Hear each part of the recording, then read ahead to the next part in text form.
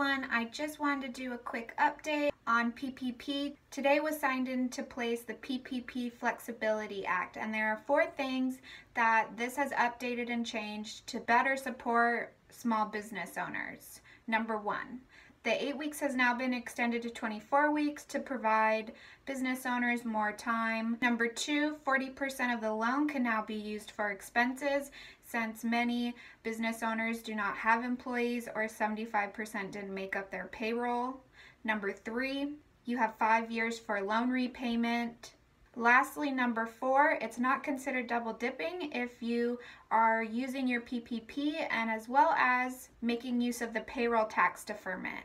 I hope this helps and everyone stay safe. Thanks for tuning in. Please like or subscribe, and I will be doing more updates on EIDL ineligibility for what you can use that money to spend it on. So what's eligible and not eligible.